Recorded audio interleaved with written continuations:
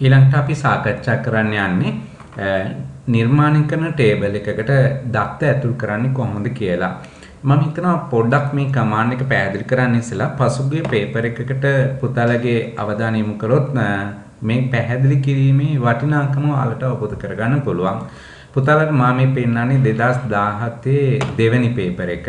2017 දෙවෙනි පේපර් එකේ පුතාලට පේනවා ඇති මේ අපි කලින් වීඩියෝ එකේ ඉගෙන ගත්තනේ ටේබල් එක නිර්මාණය කරන කේත. දැන් මේ කේත ටික පුතාලට පැහැදිලි ඇති.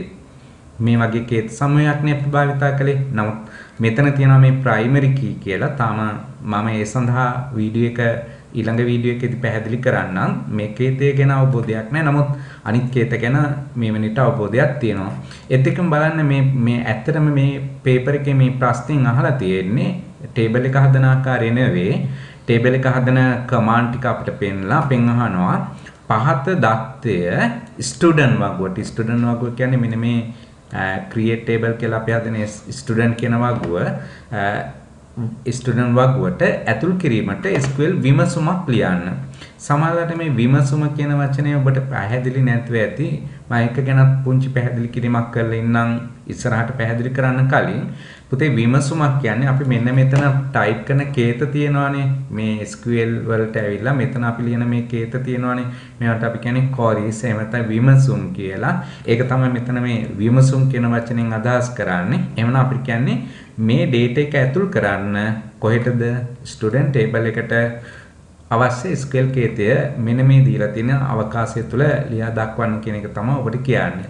ඉතින් ඇත්තටම මේ කමාන්ඩ් විභාගයේදී අහන කමාන්ඩ් ඔබට මේවා අවශ්‍යයි කියන එක දැන් පේනවා ඇති මේ 17 පේපර් එක. පුතේ 17 නෙමේ හැම අවුරුද්දෙම පේපර්ස් වල මේ විදිහට ප්‍රශ්න ඇතුල් කරලා තියෙනවා. එවනම් අපි බලමු කොහොමද ටේබල් එකට data දාන්නේ. ඒ සඳහා මෙන්න මේ ආකාරයට අපි කමාන්ඩ් පාවිච්චි කරනවා. අපි පොතටත් අපි අවධානය යොමු කරමු. මෙන්න බලන්න. වගුවකට දත්ත ඇතුල් කිරීම සඳහා කේතනයන් ලබා දෙන ආකාරය. මොකක්ද කේතය? insert into. මෙන්න මේ කේතයෙන් තමයි ටේබල් එකට data දාන්නේ. insert into. කොහොමද කමාන්ඩ් එක පාවිච්චි කරන්නේ සම්පූර්ණයෙන්? කමාන්ඩ් එක සම්පූර්ණයෙන් පාවිච්චි කරන්න ඕනේ මෙන්න මේ ආකාරයට. මුලින්ම insert into කියලා ලියන්න. ඒක තමයි වගුවකට දත්ත දාන කේතය. ඉන්පසු ඔබ දත්ත දාන්නේ කිසියම් ටේබල් එකකට. ඒ ටේබල් එකේ නම මේ ස්ථානයේ ලියන්න ඕනේ. මගේ පොතේ මම භාවිතා කරලා තියෙන උදාහරණයේදී ටේබල් එකේ නම ලෙස පාවිච්චි කරලා තියෙන employee data. ඒ නිසා තමයි මෙතන employee data කියලා ලියන්නේ. යම් එකකින් අපි හිතමු අපි employee කියන ටේබල් එකට data දානවා. එහෙමනම් මෙතන අපි ලියන්න ඕනේ employee කියලා විතරයි. ඉන්පසු වරහණක් විවෘත කරලා අපේ ටේබල් එකේ අපි නිර්මාණය කරපු field names ටික එහෙම නැත්නම් අපි කියනවා මේවට ශේස්ත්‍ර කියලාත් කියනවා, උපලැකි කියලාත් කියනවා. එහෙම නැත්නම් සරල වචන වලින් කිව්වොත් ඔබට සරලව තේරෙන වචන වලින් කිව්වොත් මාතෘකා අපි මේ විදිහට එකින් එක ටයිප් කරන්න ඕනේ. එක මාතෘකාවක් ලිව්වට පස්සේ තවත් මාතෘකාවක් තියෙනවා නම් කොමා එකක් පාවිච්චි කරලා තමයි මේ දෙන්න වෙන් කරන්න ඕනේ. මෙහෙම මේ ටේබල් එකේ තියෙන field names ටික ලියන්න. ලියලා ඉන්පසු වරහන් වහන්න. වරහන වැවුවට පස්සේ ඊළඟට මොකද්ද කරන්න ඕනේ? values කියන කේතේ ලියන්න ඕනේ පුංචි ස්පේස් එකක් තියලා. ඔබට පේන ඇති මෙතන ස්පේස් එකක් තියෙනවා. ඊට පස්සේ values කියලා ලියන්න. values කියන්නේ අගයන්. මේ ටේබල් එකට දාන අගයන් තියෙනවානේ. ඒ අගයන් ටික තමයි මේ වරහන තුළ අපි ලියන්නේ. ඔබට පේන ඇති මෙතන අංක 1. ඒ කියන්නේ එතකොට මේ අංක 1 කියන එක සේවකාංකය. මේක ඇතුල් වෙන්නේ කොතෙන්ටද? employee number කියන මාතෘකාවට. ඊළඟට කමල්. එතකොට ඒක නම. ඒ නම ඇතුල් වෙන්නේ name කියන තීරුව තුළට මේ ආකාරයට මේ තියෙන columns වලට උචිත values ටික ලියන්න ඕනේ. එසේ ලියනකොට පුතලට මෙන්න මෙහෙම ක්‍රමයක් අනුගමනය කරන්න වෙනවා. මොකක්ද? ඔබට මතක ඇති මම ඉස්සෙල්ලා මේ SQL කේතේ පැහැදිලි කළා ටේබල් එකක් නිර්මාණය කරන්න. ඒ ටේබල් එකක් නිර්මාණය කරන කේතය මෙන්න මේ පේපර් එක තුලින්ම නැවත හඳුනාගත්තොත් පුතලට පේනවා ඇති මෙතන තියෙනවා student number මෙතන char කියන්නේ character.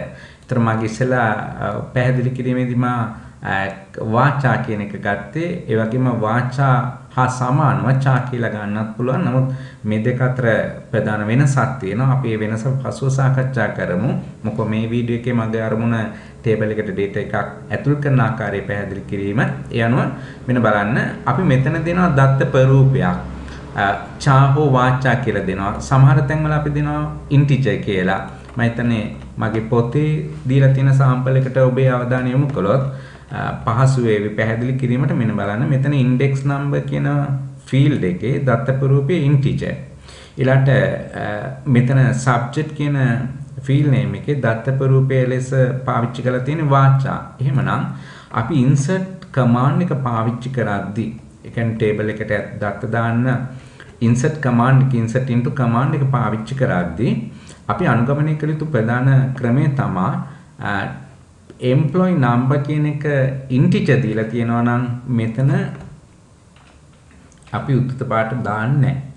එහෙනම් දැන් employee number එක integer දීලා salary කියන එක integer දීලා තියෙනවා නම් දත්තප රූපයේ ඒ දෙකම අපි සාමාන්‍ය විදිහට ඉලක්කම පමණක් පාවිච්චි කරනවා. ඒක පමණක් type කරනවා.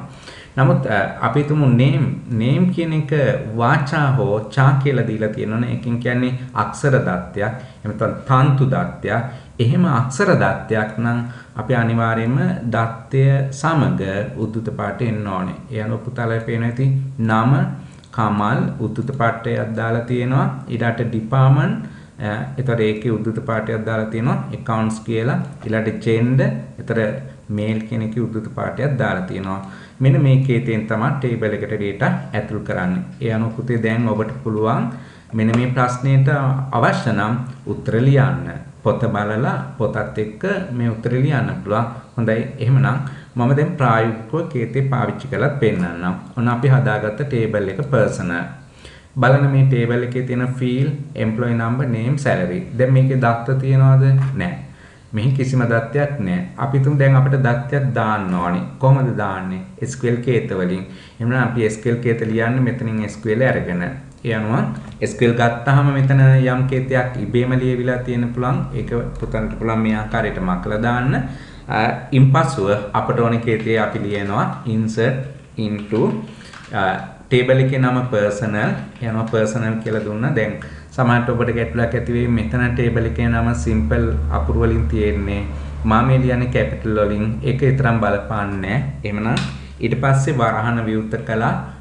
table එකේ තියෙන පළවෙනි field name එක තමයි employee number. ඊළඟට කමා දැම්මා. දෙවෙනි field name එක name. පුතාලට ඕන නම් මෙතනින් ඒ field name බලා ගන්න පුළුවන්. මේ තිරේ දකුණු පැත්තේ පේනවා. ඊට පස්සේ salary කියලා ලිව්වා. වරන් වහන්න values. දැන් අපි values ලියනවා. අපි හිතමු සේවකාංක 100. ඊළඟට එයාගේ නම අපි හිතමු සාරා. ඊළඟට අපිට අපි මේක උද්දුත පාඨ තුල එන්න ඕනේ. ඊළඟට අපි හිතමු වැටුප රුපියල් 45000යි. right. දැන් වරන් වහන්න. මෙන්න මේකයි කේතේ. දැන් මේ කේතය පුතාලට පුළුවන් මෙතනින් go command එක දීලා සක්‍රිය කරන්න. අපි බලමු සක්‍රිය කරලා go command එක දුන්නාම අපේ මේ කේතය නිවැරදි නම් මේ කේතේ දෝෂයක් නැතුව කේතය සාර්ථකව ක්‍රියාත්මක වුණා නම් මෙන්න මේ ආකාරයට මැසේජ් එකක් එනවා කොළ පාටින්. මේ දැන් මේ මොහොතේ ආපු මැසේජ් එක one rows inserted කියලා ඇවිල්ලා තියෙන්නේ. මොකක්ද ඒ කියන්නේ? එක row එකක් insert වුණා. කොහෙටද? මේ personal table එකට. right. දැන් අපි බලමු personal table එක open කරලා. open කරනවා කියන්නේ mouse එක මේ table එකට මෙහෙම click කරන්න. බලන්න table එකට date එකක් ගිහින් තියෙනවා. දැන් මේ අපි දාපු දත්තේ. අපි තවත් දත්තයක් දාමු. ආයත SQL ගියා. නැවතත් මම type කරනවා insert into ඊළඟට අපේ table එකේ නම personal වරහන් දැම්මා. table එකේ තියෙන field name අපි ලිව්වා employee number. ඊට පස්සේ name එක ඊළඟට salary වරන් වැව්වා values අපි තුමන් සේවකාංක 101 ඊළඟට නම හැටියට අපි දාමු බණ්ඩාර ඊළඟට කමා වැටුපු රුපියල් 40000යි වරන් වහන්න. දැන් අපි go command දුන්නොත් මේ දත්තයත් ඇතුල් වෙන්න ඕනේ කොහෙටද? table එකට one rows inserted. මෙන්න table එක විවෘත කළා. table එකේ data දෙකක් තියෙනවා. මේ ආකාරයට අපිට table එකට data ඇතුල් කරගෙන යන්න පුළුවන්. මෙන්න මේ දැනුම තියනවාද කියලා දැනගන්න තමයි මේ 2017 පේපර් එකේ දෙවෙනි ප්‍රශ්න පත්‍රයේ මෙන්න මේ ප්‍රශ්නේ ඔබට ලබා දීලා තියෙන්නේ. ඉතින් මේ කමාන්ඩ් ඔබට කටපාඩම් කරන්න පුළුවන්. මේ පොත දිහා බලාගෙන කමාන්ඩ් කටපාඩම් කරන්න පුළුවන්. ඇත්තටම කමාන්ඩ් කටපාඩම් කරන අතරම කමාන්ඩ් ප්‍රායෝගිකව ඔබ භාවිතා කළොත් ඔබට මතක තියාගැනීමේ ශක්තිය වැඩි වෙනවා. පාඩම් කරනවට වඩා ඔක ප්‍රායෝගික අවබෝධයක් එනවා. ඒක අනාගතයේදී ඔබ ඩිප්ලෝමා එහෙම තමයි IT ඩිග්‍රියක් හෝ වෙනත් මේ ශාස්ත්‍රීය ඉස්සරහට යනකොට ඔබට ප්‍රයෝජනවත් වෙනවා. හොඳයි එහෙනම් අපි මේ වීඩියෝ එකකින් සාකච්ඡා කළේ නිර්මාණය කරන ටේබල් එකකට ඩේටා එකක් ඉන්සර්ට් කරන ආකාරය.